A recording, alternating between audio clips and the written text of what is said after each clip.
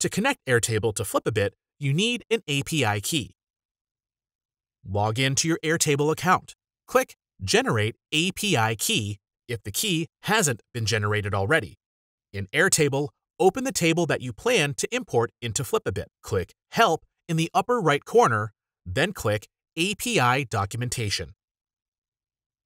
From the menu on the left, click Authentication. Enable Show API Key. Copy the URL from the right side. Paste the URL into the Import text box in Flipabit. The URL contains the name of the first Airtable spreadsheet by default. You can replace it with the name of the table that you need. Click Download and wait until the import is finished. To verify the imported data, select the table and click Edit Data.